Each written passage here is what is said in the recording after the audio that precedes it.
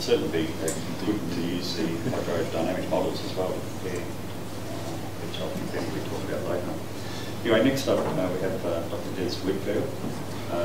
Des has been working at the Department of Ag at Tajura for 40 years. There's been a few name changes, so Department of Ag is sort of known. And for the last 7 years he's been working on satellite crop use water use of crops, and I should say crop use of water, and then the application rate for the environment. Okay, thanks. So I'm talking about a project that's involved a team of people that, and you can see that there's one name there that stands out. Mohammed is part of that team, and we've been using satellites in combination with a lot of other information. But the aim was that we were going to attempt for the first time in Australia to use seabarometric approaches to estimate ET or water use by crops on the ground or by land surfaces on the ground. And particularly the emphasis at the time in 2007 when we started this work was that we want to investigate the possibility of using Landsat information to get some understanding and quantify, if possible, water use and irrigation water requirements of crops and pastures in irrigation regions. So that was the main driver for the work. But of course, satellites don't have much regard for paddocks or farm boundaries and or state boundaries. So included in the information that we were collecting, there was information on a couple of ecosites on the Murray in particular, including the Hatter and the Barmah ecosites. So as a throwaway, if you like, we got some information that we could compare with the farming system, the irrigated farming systems that referred to the Hatter and the Barmah systems. So the approach basically was, yes, very much to investigate the application of metric. That's a particular algorithm that was developed over a period of time from, yes, that was used to, been produced in America to estimate ET of crops and irrigated crops in particular. So that was the main part. That was the main emphasis of the project. That and to apply that to associate. So we want to associate those ET measures with land use, on-ground weather, and the vegetation status of what we're looking at inside paddocks or areas on the ground. And that vegetation status revolved around the associated measures of NDVI, which is the most common measure of vegetation status in the satellite world. So land use, the ancillary data that was used, this is where Mohammed and the spatial scientists really come into their own, well, way beyond my appreciation of what can be done. But so the land use information was derived from the likes of Sunrise 21 up in the Sunraysia region, and or the Goulburn Valley horticultural censuses that are conducted or were conducted on a routine basis in this part of the world. So there was some land use information we associated with the ET maps, and we needed to take account of the weather at the same time. So we were collecting information at the time of the satellite overpass as to what the weather was on the ground. That was, that was the measure of evaporative demand at the time of the overpass was measured as ET0 or ETR. The difference being they're different versions of evaporative demand. The vegetation status, as I said, was measured by NDVI, which is standard measure. So this is a simple example of the map, if you like, of ET derived from satellites. And I was just going to give this as a throwaway, but people from this part of the world recognise this very well, that we have the, if I can work this, there it is, it's up on the back wall. So we have the Goulburn River channel, Shepparton just here, we're about in there somewhere. There's the Shep East orchards, the Ardmona orchard area, but you can see at the end of the drought, this was a measure at the end of the drought from the satellite, Waranga Basin, but a large part of the water use at the end of summer was associated with the river channel, and there was still some irrigation, very limited irrigation, associated with very much with orchards, broken river here.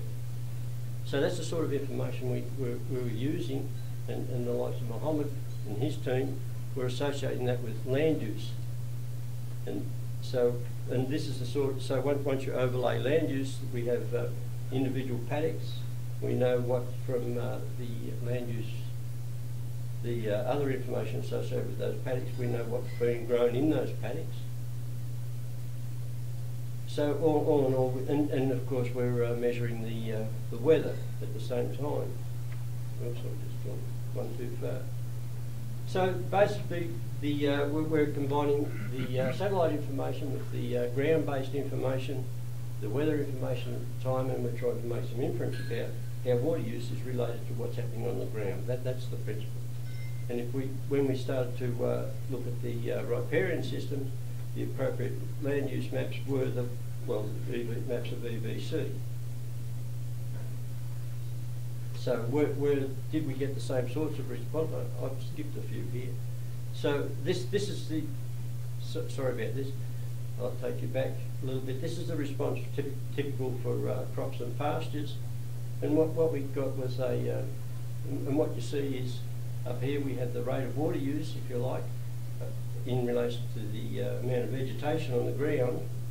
And what we see typically for crops in irrigation areas is there's an increase in the rate of water use with the amount of vegetation as seen from the satellite. That's the basic relationship. And this was, there's a couple of examples there for horticultural crops, but this was repeated so often that it became monotonous. And with some minor variations. So, and we started then to compare what we were seeing with some early reports of what was published for irrigated crops in America, which showed that ET, NDVI, the high rates of ET were associated with a whole range of NDVI, depending on the amount of water in the system. But basically, the Americans said that all the observations should fall in of irrigated crops could or should fall in this triangle, and that's at the base. So that triangle there is enclosing our observations. So how does this apply, for argument's sake, to riparian systems, which are described in our terms by EVC maps? So the one on the left is just the general relationship that we saw for one image at the end of the drought for Barmah Forest. But there's a lot of points there that you can see how they relate to the triangle, that ET in the forest is very much associated with that same triangle.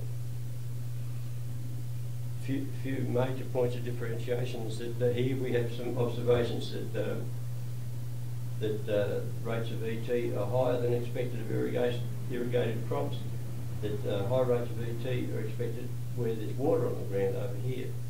And in some cases there's evidence that there's that the vegetation, as shown by the haddock for argument's sake, is lower rates of ET in some of the vegetation than expected on the basis of irrigated crops. So basically we have a framework via this triangle that says that we can start to relate the expected water use in these systems, both irrigated crops and the ecosites, to the NDVI. But we can do,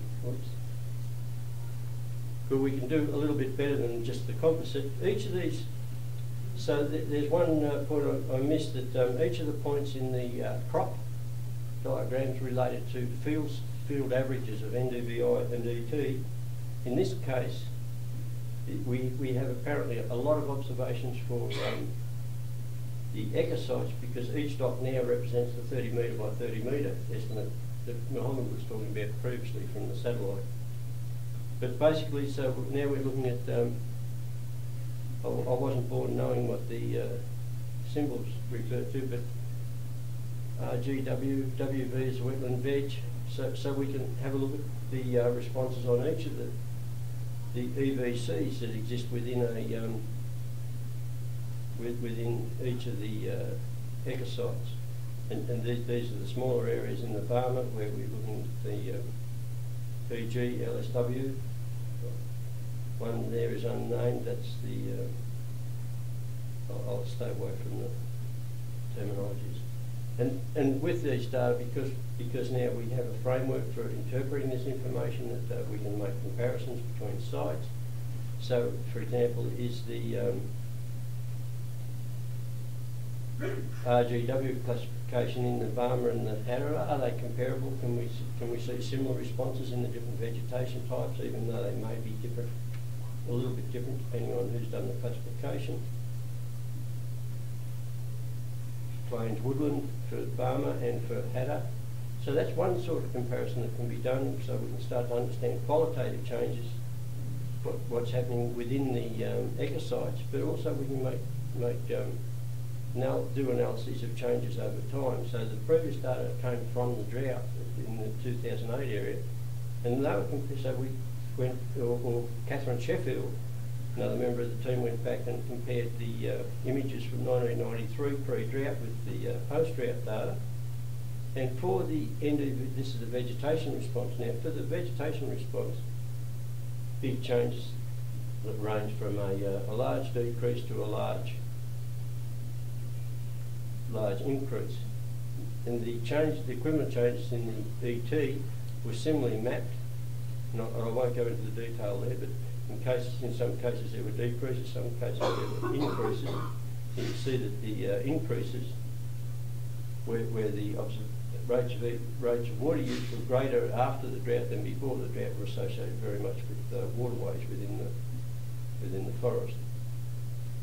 And the overall conclusion from those sorts of analyses was that the NDVI decreased, the amount of vegetation decreased during the drought in most of the EVCs, but more important, or just as importantly, the rates of decrease seen in the rate of water use of the different EVCs was more sensitive and decreased to a greater extent than did the amount of foliage.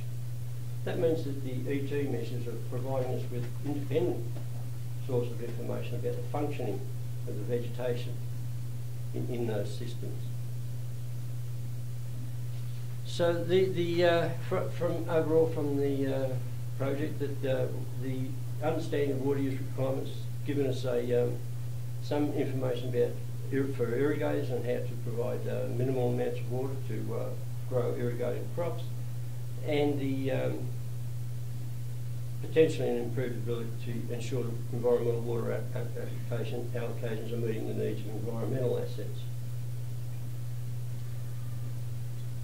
That water management can either be in terms of flooding needs, as Mohammed was describing, that the and or the baseline water requirements of different vegetation to maintain canopy cover, to maintain the operation of the systems in terms of providing the water for use by the existing stands.